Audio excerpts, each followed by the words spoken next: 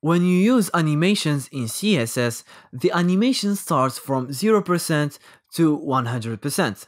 And once it achieves the 100%, it finishes and then your element returns to its initial state.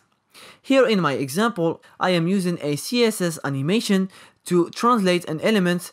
So it first goes to the left, then it goes to the right, and you can see that when the animation finishes, my element returns to its previous state.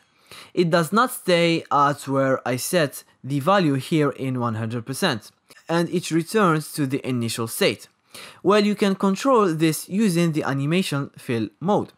If you set this property with the keyword forwards, the element will retain the style values that is set by the last keyframe.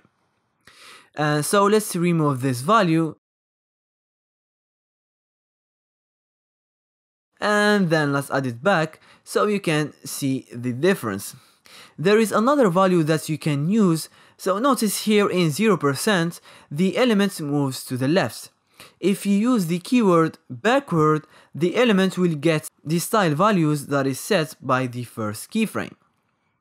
And finally, you can use the keyword both, and now the animation will follow the rules for both forwards and backwards.